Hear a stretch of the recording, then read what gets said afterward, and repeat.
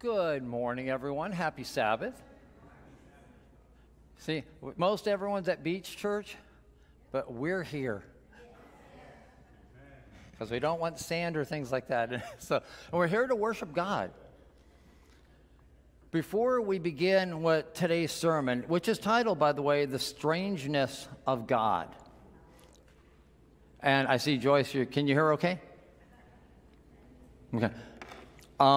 So it's titled The Strangeness of God, and we're going to see exactly what that entails in the sermon. But first of all, let's bow our heads and pray. Our gracious Heavenly Father, Lord, we come to you. Spiritual things are discerned spiritually, Lord, and we look to you for the indwelling of your Holy Spirit, that we may have wisdom and knowledge, Lord, that we might have discernment to know right from wrong, truth from error. And Lord, that we might apply what we learn in our lives, that we may grow closer to you, that Lord, by beholding you, we may be transformed into the image we were created in.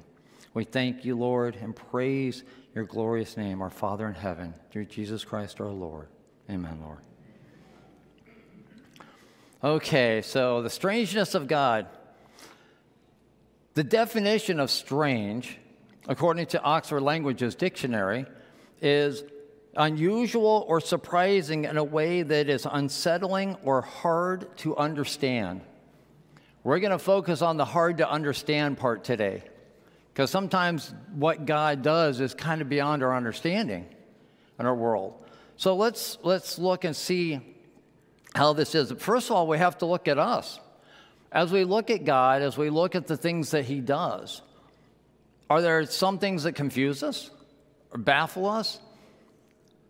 Because of our condition, really, since the fall of Adam, we've been kind of stuck in this carnal flesh and this earthly, as opposed to the things of God, which are spiritual and righteous. So from our worldview, we look at things completely different from the way God looks at it. And Paul reflects this best in Romans 7:14 through 25, the conflict of two natures. But we're going to read Romans 7:18 and 19. For I know that nothing good dwells in me, that is, in my flesh. For the willing is present in me, but the doing of the good is not. For what good that I want, I do not do, but I practice the very evil that I do not want. Now we realize our current condition. We realize things that even Paul battled with. And he's one of the champions of the New Testament. So we can't avoid this, right? But we're going to look and see how God's ways are strange or hard to understand as we read, and so far from our natural thoughts, as we read John 3:16 through 18. Should be up there, okay? For God so, and everyone knows this first verse, right? Join in if you like. For God so loved the world that he gave his only begotten Son, that whoever believes in him shall not perish, but have eternal life. And then we normally stop, right? We're good, let's just cut it off there. But verse 17 reads, for God did not send the Son into the world to judge the world, but that the world might be saved through him. He who believes in him is not judged. He who does not believe has been judged already, because he has not believed in the name of the only begotten Son of God. Folks, we're already condemned. God, it literally, that judged is past tense. And literally that was 2,000 years ago, past tense. But what does God have planned for us? Because it says that he's the only way that we can not be judged, right? What is his will for us? And we read in 1 Timothy chapter 2, verses 3 and 4. This is good and acceptable in the sight of God our Savior, who desires all men, who's that? All men to be saved and to come to the knowledge of the truth. So God didn't condemn us. We kind of condemned ourselves And Romans, even to expand on this farther, Romans 8:29 and 30. For those whom he foreknew, he also predestined to become conformed to the image of his Son, so that he would be the firstborn among many brethren. And these whom he predestined, he also called. And these whom he called, he also justified. And these whom he justified, he also glorified. We see the path to salvation right there in that one verse. So if God has called everyone, right, we might not pick up the phone, but he's called us. He's called all of us to be conformed to the image of his Son, to be conformed to that image that we were created in before the fall. So you start off with the bad news, and then we work to the good. Jesus seeks to bring us all home to him and calls all of us, from the vilest to the meekest. He seeks to transform into his image, his perfection, his sinless state, even those who hate him. That's a hard one for me and how I look at things. And yet Christ is that epitome of righteousness, of God's character. So we've gone into some strangeness here, but why would Jesus do that? Why would Jesus save everyone, even those that hate him? I got one word: love. I want to read Romans 5, verses 6 through 8. For while we were still helpless, at the right time Christ died for the ungodly. For one will hardly die for a righteous man. That would be in our condition. Though perhaps for a good man someone would dare to even to die. That God demonstrates his own love toward us, and that while we were yet sinners, Christ died for us. He gives everybody the opportunity. There's no partiality, there's no pre-screening, and none of that. So in our current condition, we look at things or we perceive things, we can see how anything that God does is strange. It's hard to understand. It's hard to understand a love for that or love like that. But what he wants to do, he wants to bring us out of the world, out of the way that we think and we believe, into something so much better. To alleviate, to bypass that condemnation and leave it behind, as he promised, to leave behind any selfishness or the carnal flesh and mind that we have. John 17, verses 14 through 17 read, I have given them your word, and the world has hated them, because they are not of the world, even as I am not of the world. I do not ask you to take them out of the world, but to keep them from the evil one. They are not of the world, even as I am not of the world. Sanctify them in the truth. Your word is truth. So Christ is trying to, if we accept the offer, take us out of where we are and bring us into something so much better. I remember when I studied in Bible classes for baptism, you hear about a lot of things. You hear about the Sabbath. You hear about the state of the dead. You hear about how God died for all of us, and how only a sacrifice of the living God, the Creator, could atone for the penalty of death. And some of it was pretty hard to swallow. Some of it I thought, oh man, what has my wife gotten me into? Seriously, but as you begin to study and read and see the promises of God, as that truth starts to seep into your life, you start to see that transformation from what I was back then to what you become now. And I'm sure all of you have experienced this as well, otherwise you wouldn't be sitting here. So, and I'll tell you something, even we have to make sure that this is always based on truth, though. And I say that truth is the foundation. Because If God was not consistent, the same yesterday, the same today, and the same tomorrow, right? If there was not that consistent truth, Christ wouldn't have had to die on the cross. God could have finagled some other way to atone for the sin and to change the law, right?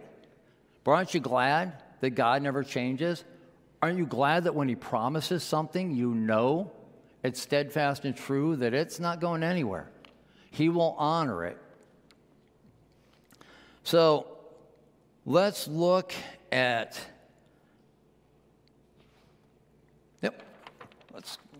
let's look at the greatest commandment of all. Does anyone remember when Jesus was asked what the greatest commandment was?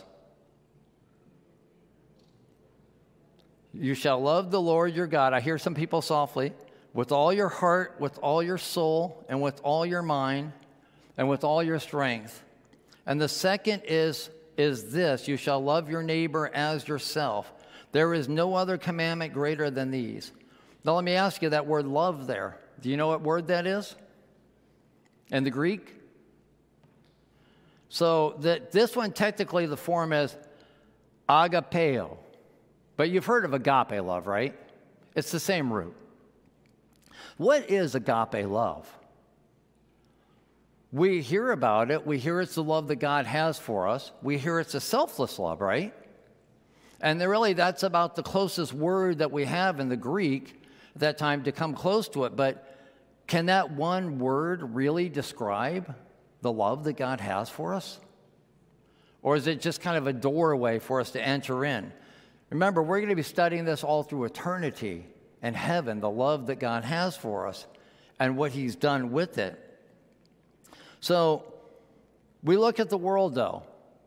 You meet people in the world, and not so much here, but they love things, right? They have a sports team that they love. They love their spouse. They love their children. Maybe they love food, but everyone has their own unique definition for love. It's kind of from my point of view, and I can attest to this, when I was younger, before I was STA, I have girlfriends ask me, do you love me? You know, that's a complicated question.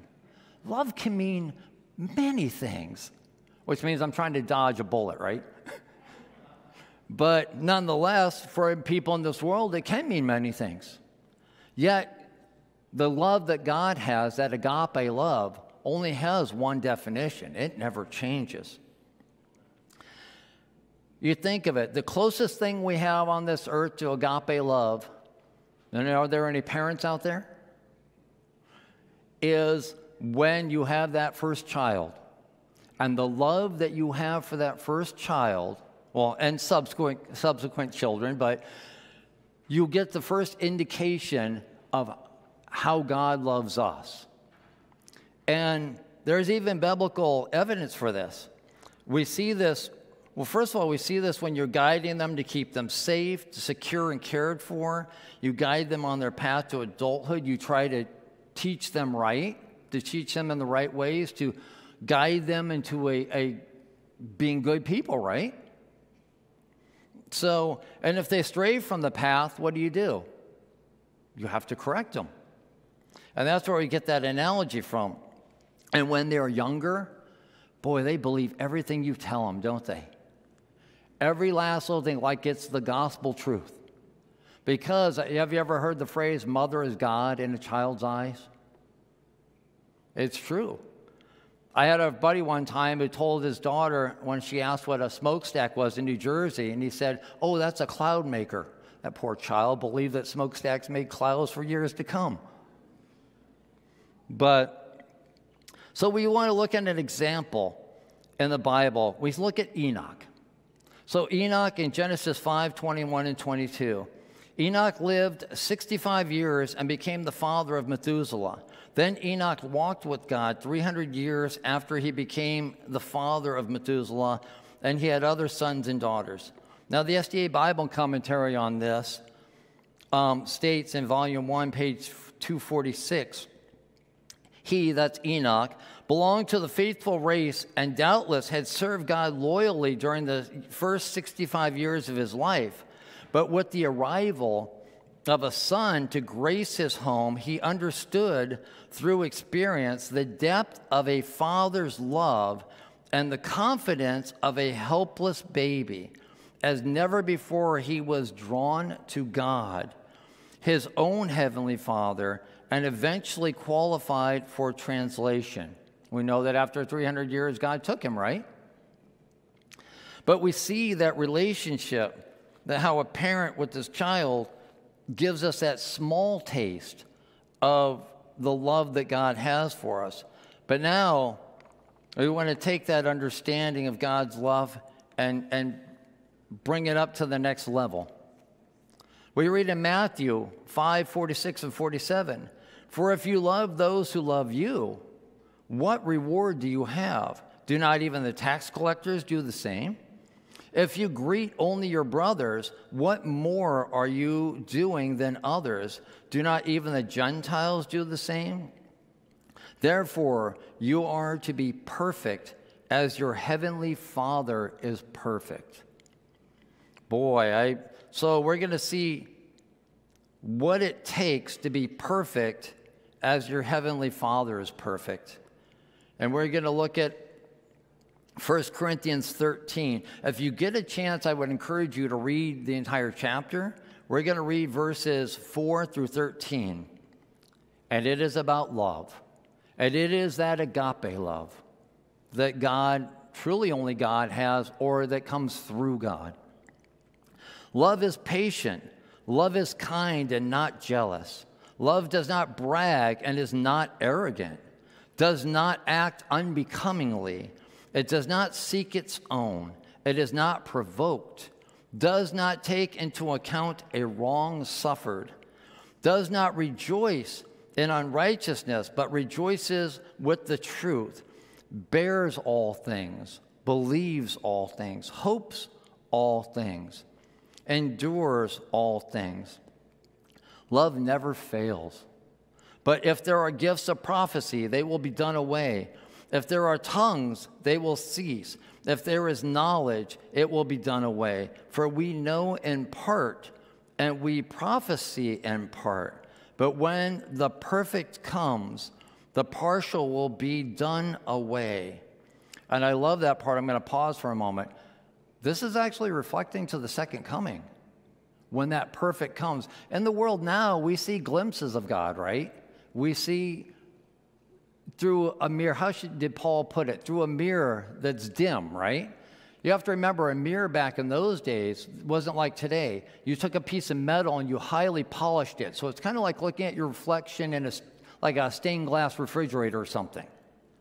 That was, you see dimly. But when God comes, you will see without any filters. You will see him as he is. And we won't perish because we'll be glorified. Verse 11, "When I was a child, I used to speak like a child, think like a child, reason like a child. When I became a man, I did away with childish things. For now we see in the mirror dimly, but then face to face. Now I know in part, but then I will know fully, just as I also have been fully known. But now faith, hope, love, abide these three, but the greatest of these is love." And once again, it is that agape love. You need the faith to trust God. You need the hope for something better. But love is the vehicle that carries you. Love, that agape love, is a vehicle that will carry you to salvation, to heaven someday. Because we're going to break down some of these shortly and see what all these attributes mean and how they affect us in our lives. We will spend all eternity learning about God's love, that agape love. And like an onion, as you peel it layer after layer, it is a never-ending onion. Only God knows the depths of God. We can't possibly fathom it, but we can see parts of it. If we see parts of it in this world, we will see more in the next. So as we realize that we can't truly grasp the love that God has for us, angels seek to inquire into it and the plan of salvation. If they're confused, we're lost. But yet the Holy Spirit reveals it to us, right? In bits here and there. God's love goes even beyond that. God's love can go to some interesting places. And, well, let's just dive in. Genesis 15:16. Then in the fourth generation they will return, for the iniquity of the Amorite is not yet complete. So we know this from Abraham, right? When God promises it to him. So the sin or the iniquity of the Amorites is not yet complete. First of all, the Amorites in Canaan, they were the predominant tribe at the time, or nation. So when it says Amorites, it's referring to Canaan in general. And God's love for all of his people, he desires to save them all, right? And he exhaustively tries everything he possibly can to save them all. In Canaan, there was once worshipers of the true God. Do you remember Melchizedek? This time, he was a high priest, right? Or he was a priest and a king of Salem. But by the time the Israelites come back, there's only one left, and his name is Balaam, and he isn't doing very well. Let's read the SDA Bible commentary on this verse. There is a fixed degree of iniquity beyond which nations may not go without incurring the judgments of God. The depth of depravity and moral degradation to which the peoples of Canaan had sunk by the time of Moses is revealed by their mythological literature, recently discovered. They describe their gods as bloodthirsty and cruel beings, killing and deceiving each other, and immoral beyond imagination, as were the antediluvians, in other words, the pre-flood people. And the men of Sodom and the men of Canaan, like their gods, were controlled by the basest passions. We find them sacrificing their children, worshiping serpents, and practicing immoral rituals in their temples. Their sanctuaries house professional prostitutes of both sexes. I'm glad the kids aren't here. So, by the time the Israelites returned, is there anyone in Canaan that is even worshiping God? No. And as we mentioned, there's Balaam, but he sold out for money. So when God told the Israelites to kill all the inhabitants of the land, I have to throw it out. Is that an act of love or compassion?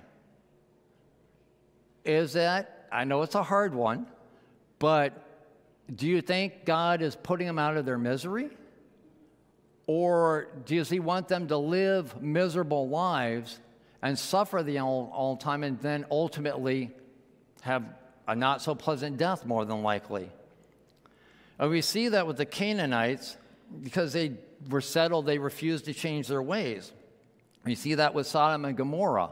They couldn't even find anybody righteous in there outside of Lot. But I'm going to throw it out. Let's look at Nineveh with Jonah. When God made the decree, right?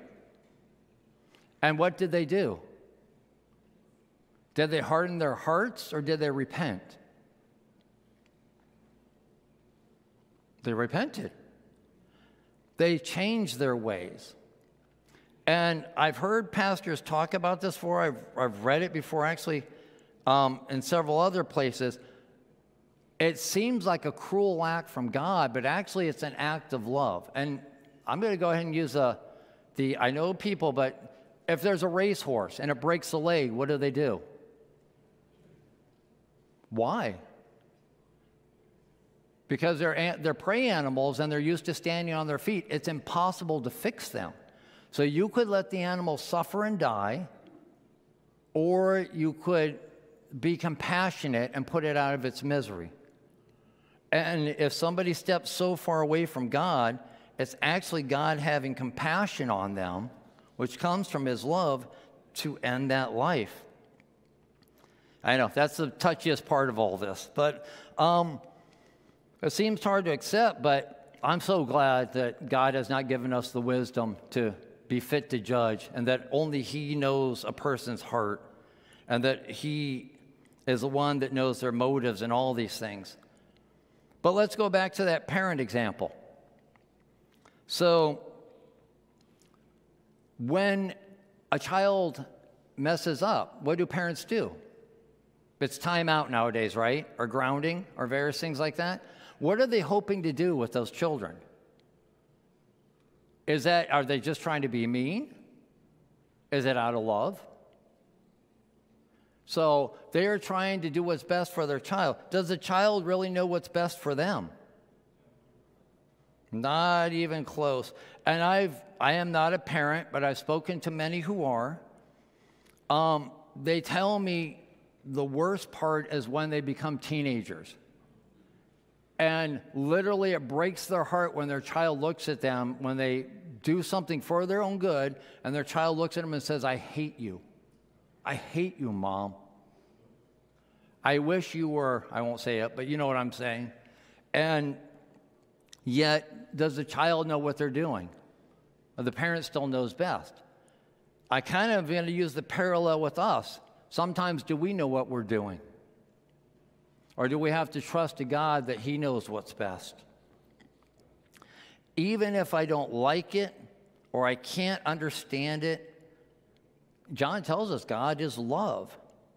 And as strange as it is sometimes, I just have to trust Him and hold fast to Him that He knows what He's doing and hold fast by faith. I want to read 1 Corinthians 13, 4 through 8. Just that section. We're going to dig into this one. Okay, so love is patient. Love is kind and is not jealous. Love does not brag and is not arrogant. Does not act unbecomingly. It does not seek its own. It is not provoked. Does not take into account a wrong suffered. Does not rejoice in unrighteousness, but rejoices with the truth. Bears all things, believes all things, hopes all things, endures all things. Love never fails. This is that agape love. And there are 7 points in the scripture that show the excellent characteristics of love. And then we're going to have 8 points of acts or attitudes that completely are foreign to God's love. They have no part in it at all. So let's start off with the good. Is patient. Love bears along with the faults, failings, and weaknesses of others, especially in an intolerant and impatient world. But yet look at how God deals with us. God's had patience with me since I was born. I'm fairly certain, and I'm pretty sure He's had patience with us all. How many times does He teach me the same lesson over and over because I'm not the brightest bulb in the marquee? You know, I'm guessing some of us have that same experience. And yet God will, unless you grieve the Holy Spirit, God will never give up on you. And even then, we make the choice to push Him so far away that He gives us that freedom of choice to reject Him. Number 2 is kind. To be gentle, to exercise kindness, to be considerate and mild in all circumstances of life, especially the struggles and difficulties with others. Now, I know on number 1 with patience, I fail on a regular basis. For kindness, especially in difficult times when somebody's pushing your buttons, how do we normally fare? Now, I see some heads shaking and some eyes rolling.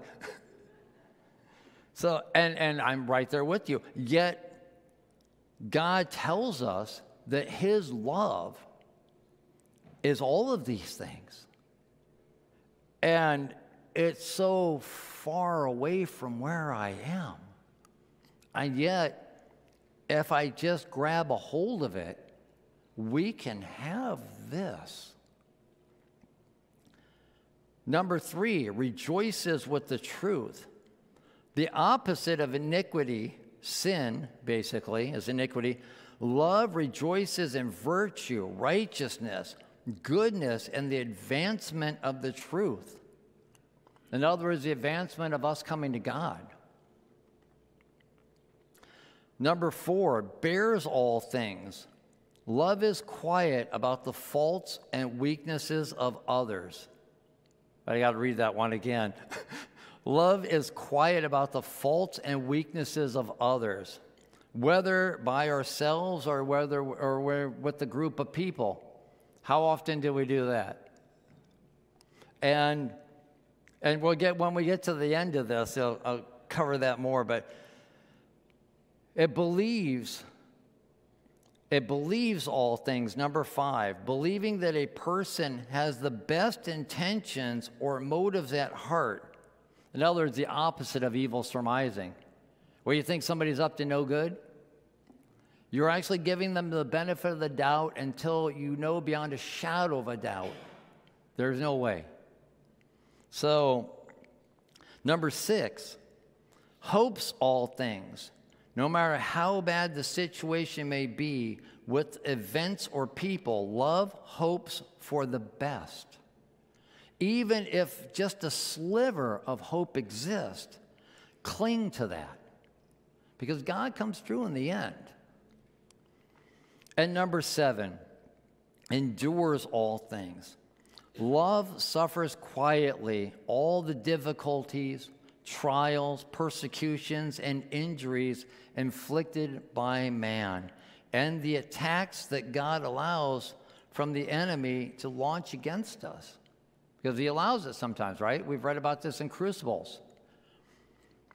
And yet we are to quietly endure these things. Now, those are the 7 points in that scripture that come out for the characteristics, the positive characteristics of love. How do we get that? Have you ever experienced part of them? Some here, some there? Maybe. So, unless you have the indwelling of the Holy Spirit, it's impossible for us to have this. We know our condition. We know how we are. Did Jesus have it? And he is our example, right? If we were not able to have this very loving character, Christ would have never modeled it for us. Enoch had it. Moses, outside of here and there, had it. It's something within our grasp. Now we're going to look at the 8 acts or attitudes that have nothing to do with love, with God's love. We're going to start off with number 1, jealous. And in the Greek, it says to be zealous for either, in the Greek, literally good or evil, but in this case, it's used for evil. To be zealous for evil with wrong or unpleasant feelings against those who have advantages over, basically, anyone who has something better than me. Oh, no, I can't have that. Bragging. Love does not boast or brag or exalt itself. Love is humble by nature. Number 3, arrogant. Literally, it means to puff up, to make yourself look bigger. Love does not inflate a person with vanity, does not produce a condition of conceit and self-exaltation. And we're going through these 8, not so much we know these are things you shouldn't do, but we also know that if you see these characteristics in someone else, you know what's going on.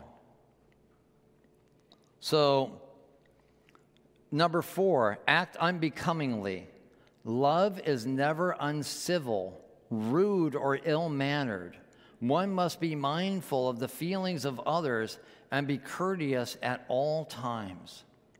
Number 5, seeking its own. In other words, looking out for what is best for me. Selfishness. Many times we don't even realize it. It's so ingrained in us. But we must always put ourselves last. Number 6, being provoked. Provoked to display annoyance, impatience, or anger. We need to turn everything over to God. Because if somebody's pushing our buttons, right, what does God say? He says, basically, give it to him. His burden is light, right? His yoke is easy. When we trade our yoke with his, we cast our burdens upon him. Number 7, remembering wrongs suffered. In other words, you're holding a grudge against someone who did something to you. We never do that, I know. I've been there. Rejoice, and then number 8, rejoice in unrighteousness. One finds no pleasure in unrighteousness, sin, in anyone, friend or foe. We should find no joy in an enemy battling with sin and losing. You ever had somebody who wasn't the nicest person and something happened to them? You're like, that's not so bad. And yet, that's not a characteristic of God's love. Now, we're reading all these because we're all at a certain place in our walk in Christianity, right? Ultimately, we want to be in these 7 characteristics. Ultimately, we want that indwelling of God to reflect so deeply in us that we're truly reflecting the character of Christ. And that is really our goal, because if we are reflecting the character of Christ, we can be the perfect co-laborers for him in this world. We can do his good pleasure. We understand his plan, or at least we can trust in it if we don't not privy to all the information. And we can have that joy that Christ has, that God has, when people come to him. Have you ever felt that joy when you do something for God and you feel the Holy Spirit come upon you? And for that moment, you feel the joy that God feels. It's better than anything this world offers. And finally, in verse 8, love never fails. It never, in the Greek, it's something that it never falls from its place. In other words, it stays mounted where it is. It's not shaken. It's steadfast and true. And no matter how hard it may seem or impossible it looks, in the end, love will prevail. And I say that because love is an attribute of God, of his very character. Have you noticed that all of those 7 characteristics are all attributes of God?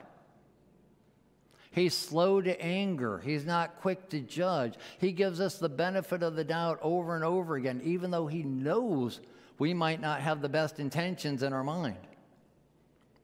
And so we look to this and we see how foreign these concepts are to us, and yet with God, this is who he is. Nobody loves like God does. And I actually want to read 1 Peter 4:8. Above all, keep fervent in your love for one another. Once again, that agape love. Because love covers a multitude of sins. God isn't so concerned with where you've been. God is concerned with where you're going with him.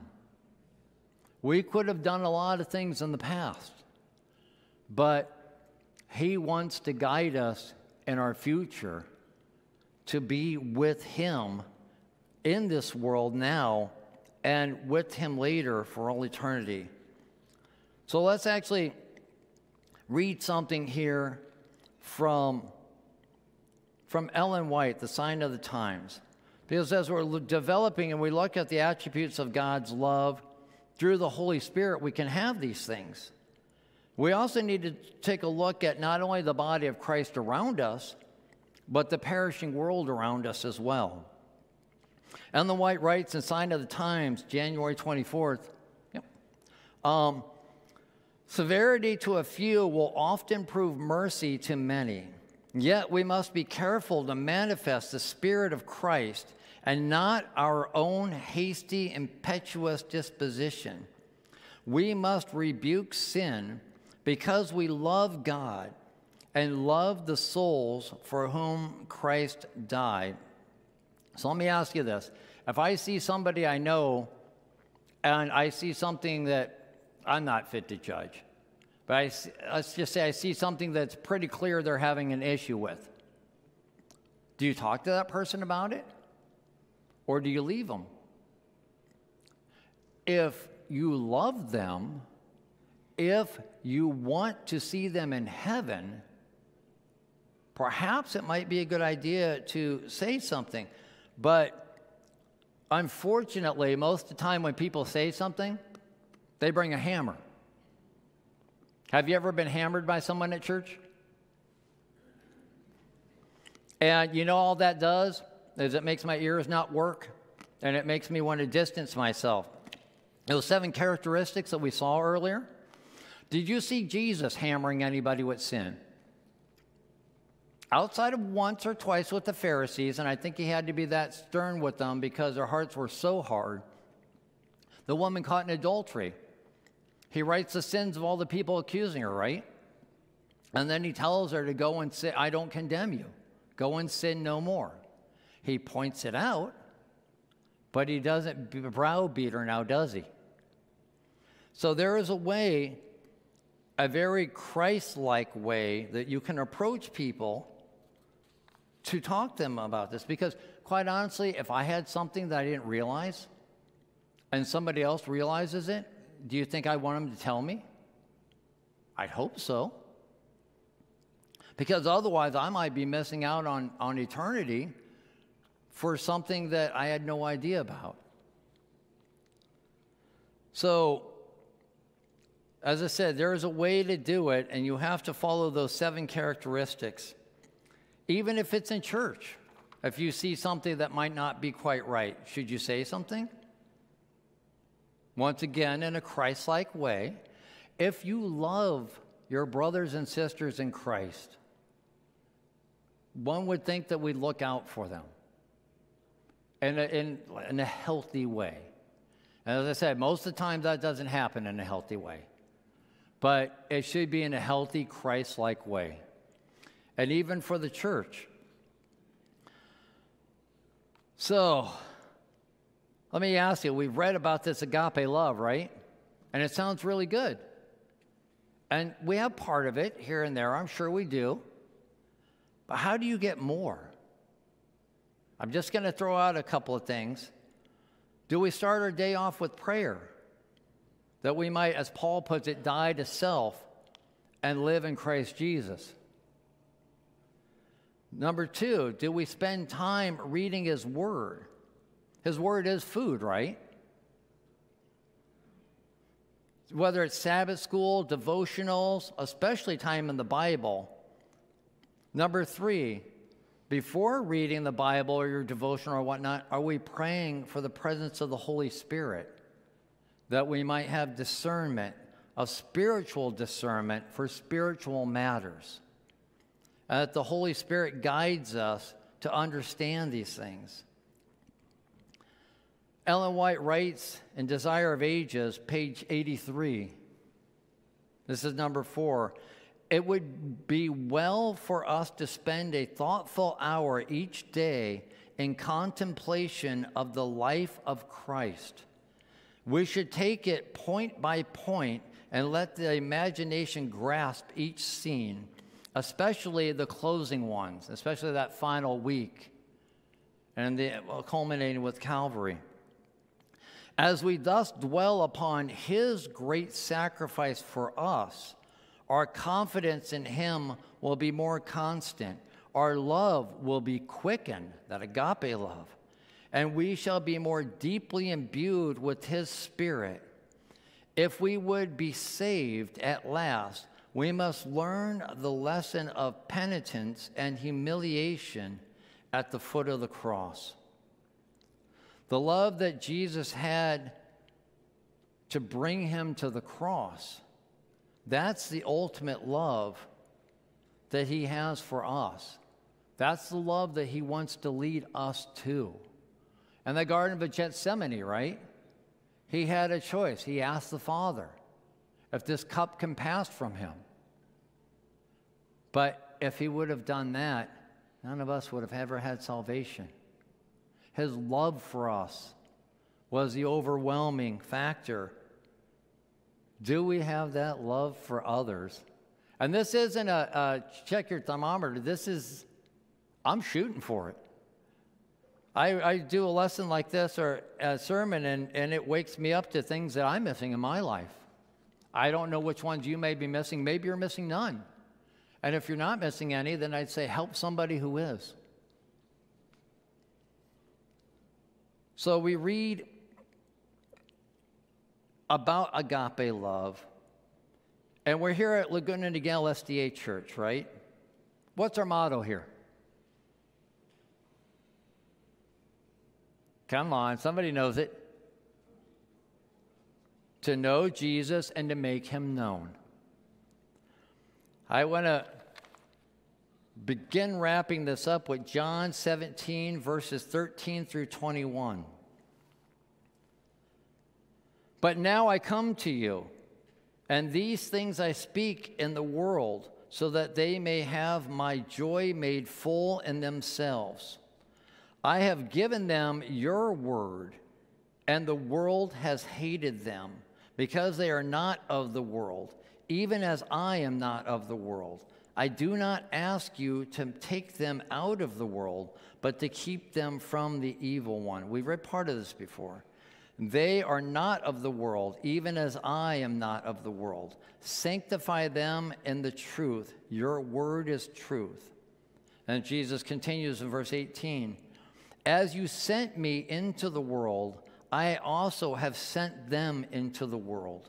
For their sakes I sanctify myself, that they themselves also may be sanctified in truth. I do not ask on behalf of these alone, but for those also who believe in me through their word. I want to pause right there for a moment. Who is that? I heard somebody say it, us. We're sitting right here. You heard the word, right, that was preached. You came to know the truth.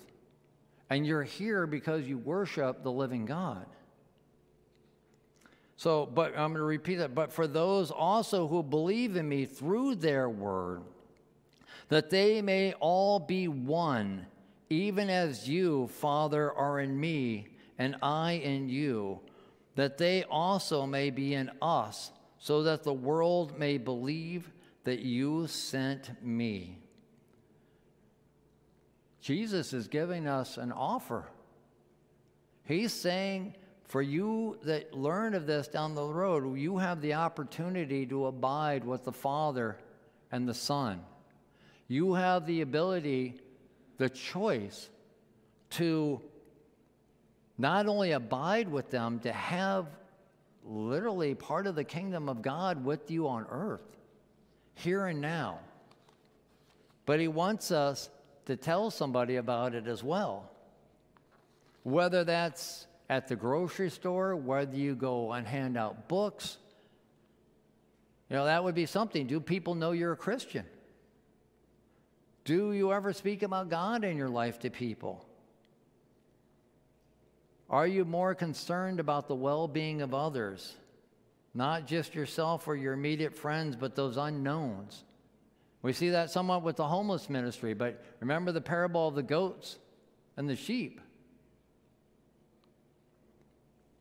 Are we longing to save souls in Christ Jesus from a perishing world, those that don't know the truth? Are we following the guidance of the Holy Spirit? Because he's really the one who's going to tell you what you're supposed to do. He's the one who has all the answers. He's God. And even when it's hard to understand, I've trusted God and done things before that, let's just say I paid the price for it. And in the end, I realized he was right. Sometimes it takes a little while to see the bigger picture, but we need to trust the Holy Spirit. And when it prompts us to act, when it prompts us to move for him, that we take that call. And basically, we need to be in his word daily, as we discussed before. Now we look at all this in the world. Does that seem strange? Does that seem odd? Are you a religious nutball? Oh, you're a Jesus freak. Or one of those things, right? But I'll tell you what, he has all the answers. Way before I came to God, I was drifting in the wind all kinds of different ways. I thought I knew what I was doing, only to later realize just how, as Jesus put it to Peter, how dull I truly was. God wants each one of us to grow in Him. So if I had a prayer today, my prayer would be that each and every one of us here and those watching online would be filled to the maximum capable with the Holy Spirit, and that each day we surrender somewhat of ourselves so that there's more of God and less of us. Because when there's enough of God, we will be that agape love. And when you are that agape love, you're ready for heaven. What better thing could there be? Let's bow our heads and pray. Lord, we thank you for counting us worthy when we never have been. We thank you, Lord, for redeeming us, for taking our place. Lord, for the choice that you made at Calvary. When the sin of the world came upon you, when you started sweating blood, Lord, when it literally almost killed you, and still you thought of us. Lord, we can never, ever repay you for what you've done. But Lord, guide us with your Holy Spirit and teach us to surrender to you, that your ways, Lord, may become our ways, that your agape love may fill our hearts and our minds, Lord, and that we, by beholding you, may be transformed little by little. Lord, if we have any strongholds, help us to surrender them to you, that we might be without spot or stain. Lord, that we might be in the raiment fit for heaven. You are the way, the truth, and the life, and no one comes to the Father, Lord, but through Christ Jesus. Help us to make you the Lord of our lives. Every day, from the morning till the time we lay our heads, that, Lord, we might be the sons and daughters of the living God here and now. I thank you and praise you, Lord, for all you've done and all that we know you will. In Jesus' name we pray. Amen.